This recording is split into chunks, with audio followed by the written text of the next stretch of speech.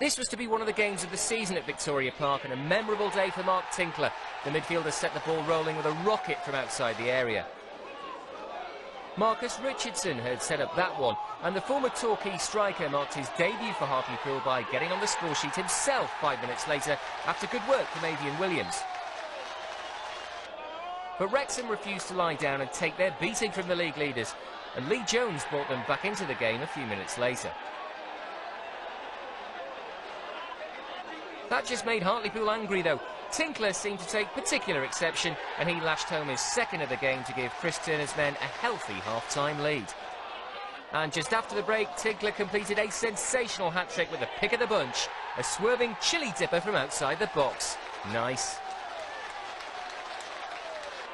So surely that was that. Well, actually no. Wrexham still hadn't given this up, even though they were 4-1 down. A really good finish from Lee Trundle gave them some hope. And some hope became lots of hope when the Welsh team were awarded a penalty. Anthony Williams protested his innocence, but it looked like he did catch Jones. Hector Sam made it a nervous last 5 minutes for Hartlepool, but they held on to edge this 7-goal thriller.